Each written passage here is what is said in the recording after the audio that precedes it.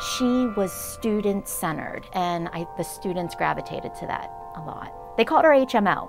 Like, she was so respected, and still is. From these alumni, they ask about her all the time. There was one year where the State Accounting Association came out and said that Ursinus students had the best pass rate on the certified public accounting exam, and I attribute that to Cindy's work with those students.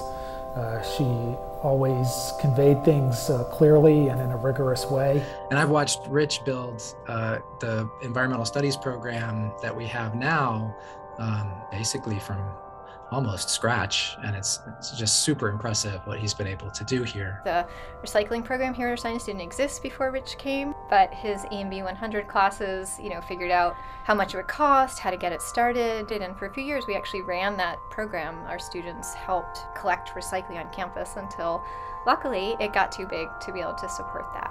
There are those who majored in Dr. Jaroff. She brought a different energy to academia. I will miss her laughter so much. Your years of service and the long hours you put in here are really appreciated by me, by all of us. Thank you.